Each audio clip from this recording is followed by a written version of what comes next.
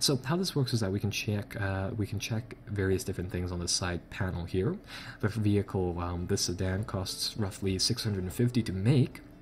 So a safe amount to just sort of sell it at would be, say, 200 or 1,200, right around there.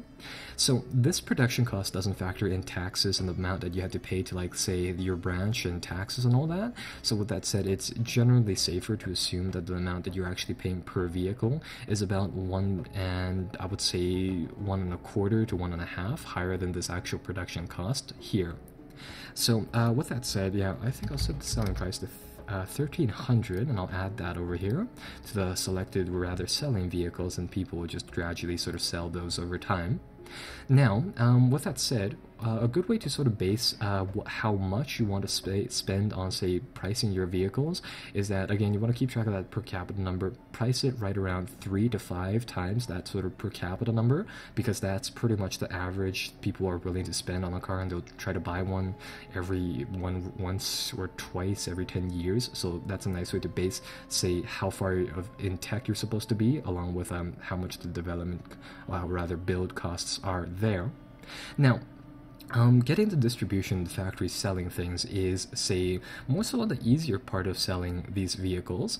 The actual hard part is that you need to spend some serious cash on, say, marketing, because nobody will actually buy these vehicles unless they can, say, see them. And with that said, we are going to put down a huge amount of cash on advertising, because advertising is more or less a make or break type of thing. So over time, different types of advertising will pop up, and they will gradually gain significance over time. And as you can see here, there's like TV, internet, and radio stuff that's pretty much locked for now. We can queue those in for a total sort of a monthly, say, revenue sort of expenditure cost, and that will effectively give us some market, or rather some market control. And going from there, I mean, that's really all we had to set up at this point. So advance the game by 1 turn, and hopefully we will make a profit. And it looks like we did. We made 18 grand that month, so our cash flow is in the black now, which is really rather nice. Our memo will say that, of course, and we can go back to this production ledger to check how many cars we've produced, how many cars we sold, and it looks like we produced 50, sold 50.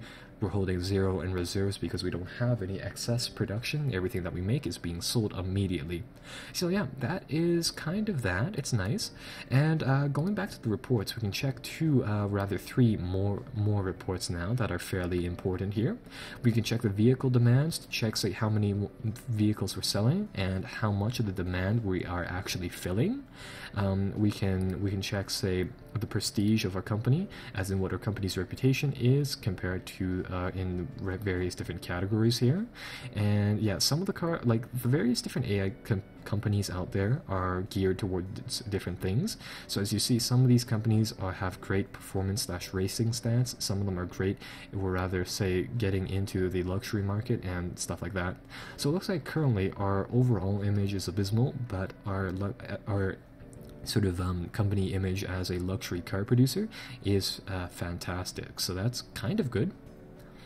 And I think those are just randomly generated at the beginning of the game, and of course it's based on the first car that you sort of push out.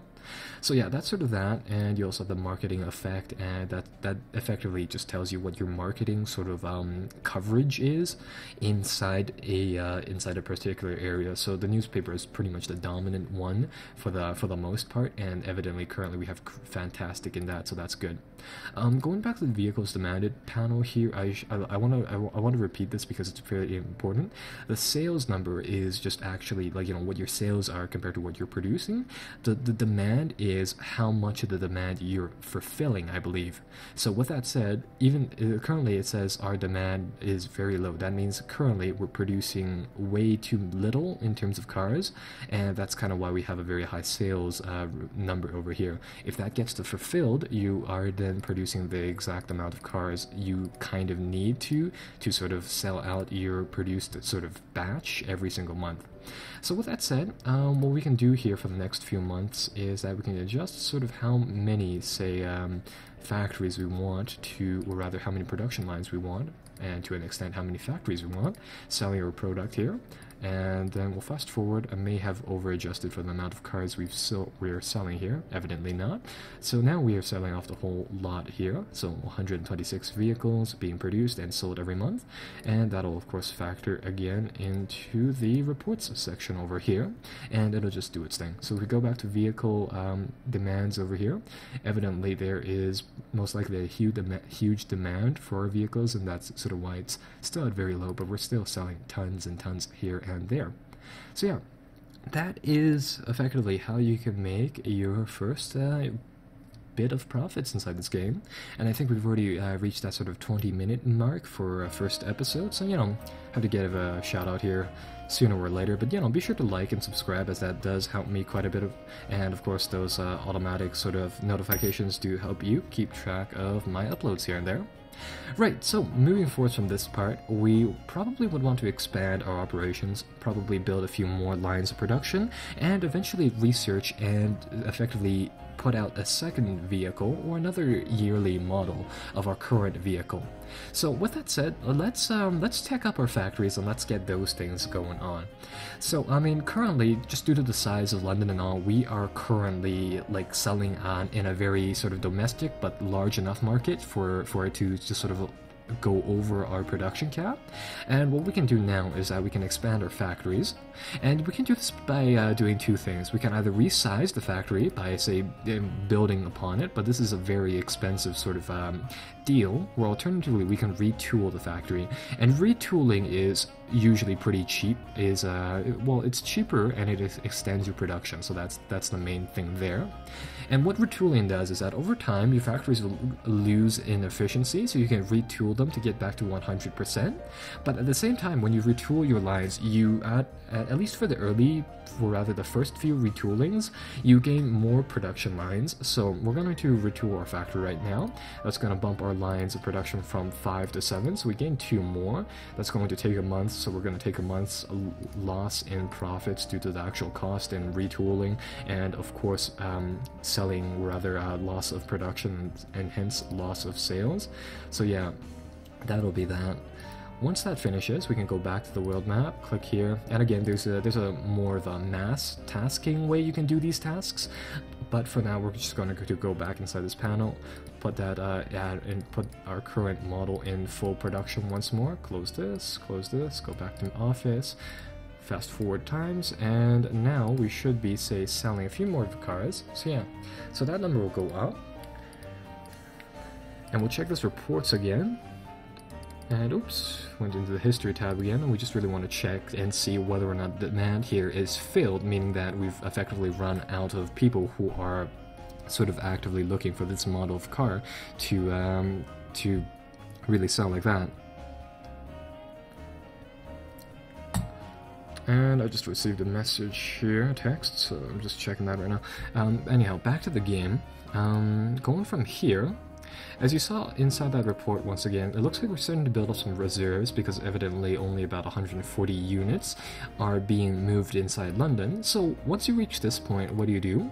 Well, you can obviously branch out into other portions of the map. However, as you do that, you sort of accumulate transport costs, and again, that of course factors into how well you really want to get your things set up here. So what I think I'll do here is that I will expand into pretty much England over here and Scotland, because those areas are nearby and shipping will be fairly cheap. So what we can do here is that I'm going to build a few branches so that we have some offices here and there which will get in contact with the dealers, and we'll just build the very minimum level of these, because the branches are horrendously expensive in terms of their monthly costs here. And quite honestly, you don't need them to be at the full level until very late inside the game. So we'll start off with just say 45 new employees in 3 different new locations. And now, seeing as how we're, say, accumulating a lot of these say areas here, what we can do is we can use this this little icon thing. It's like It's like a manual calculator. I don't really know what it's called, but we can click on it, and going from here, we can do some mass orders to sort of do things that we would otherwise need to take a long time on doing in that sort of world map. So because we founded a few new branches, what I can do is that I can go to distribution, sell everywhere, choose the model of our car, and I think we're selling it at 250. So I think I'll bump up the price by 50 just to sort of cover the expenses slightly for moving cars. So we'll set the price there. Go back to this panel here, and this is effectively a mega panel that shows you production, distribution, and pretty much marketing at once here. So it's a nice way to see everything, but at the same time, it's probably not something that, say, you would really want to play out of. And as you can see, if I can sort of tab through various different branches, and they all have this car selling now at that price that we have specified it at. So with that said, we can also say do the marketing as well. So we can go to click on newspapers, all vehicles and brands. We can go to brand, and we can say add.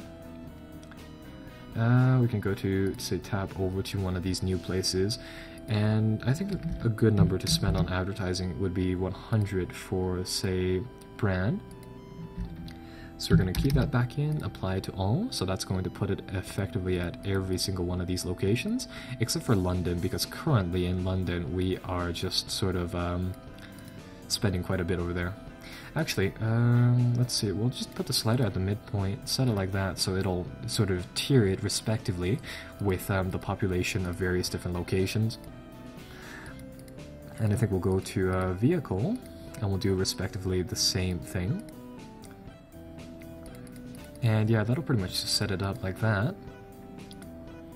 And then that is the very basics of it. Of course, we can do some more marketing if we'd like, but we can hit the end turn button. As you can see here, more profits are being generated now, seeing as how more cars are now being sort of moved. And it looks like we're moving the full amount of production now. In fact, we're actually moving slightly more of it because we have some reserves made from excess capacity right there. And that'll just sort of shift over time. Sometimes it'll dip down, sometimes it'll go up. Evidently, it looks like we're still selling more than, say, we are currently producing, which is nice. However, our profits sort of went down slightly over there, so perhaps we're moving cars farther away, or perhaps something happened and now it's gone up. And yeah, your profits will be sort of jagged like that, where sometimes you have really low months, sometimes you'll have really high months, and evidently in that month we sold all of our reserves. And I think I'll skip one more just to see what our natural sort of selling point is. Evidently, can we reach that? And as you can see, it's kind of jagged. So I think we'll call it a day here, but be sure to like and subscribe as always, and I will be back with more Gear City later on. So see you guys then.